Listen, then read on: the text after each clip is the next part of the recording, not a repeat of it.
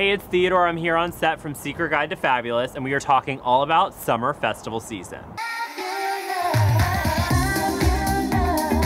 If I had to pick one music festival, I would go to Lilith Fair, which doesn't exist anymore, but I feel like I would have had really a lot of fun. I could have like grown on my armpits, I got a nose ring.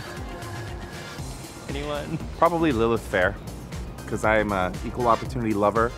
I love everyone. It seems like everybody there loves everyone. The young guy back there is like, I have no, what is he saying?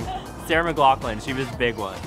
He's like, sure, I didn't. Miley Cyrus, I don't know, Hannah Montana Festival. This may come as a surprise, but if I was going to a music festival, I think it would be Burning Man. It just sounds so mysterious. There's so much that I think goes on there that'd be kind of fun to be a part of, at least once. I would want to see Britney Spears perform at a music festival because I feel like that would just be hilarious.